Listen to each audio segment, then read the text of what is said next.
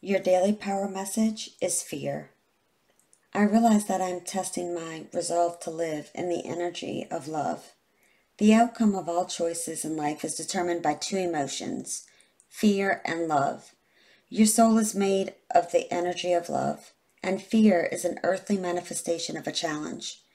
To embrace and wallow in fear is to go against your very being. Fear, in its many guises, is the obstacle that your soul uses to test its tenacity to stay on track. For a soul, human life can be very difficult, but acknowledging that your soul's true nature is love will always help you on your path.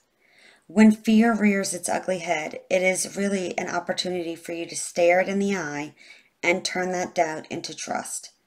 View it as a teacher. What lessons are you learning from these fearful emotions? The more you use the energy of love to diffuse fearful situations, the less often they will present themselves. Have a beautiful day. Keep standing in your power, and I'll see you tomorrow. Bye.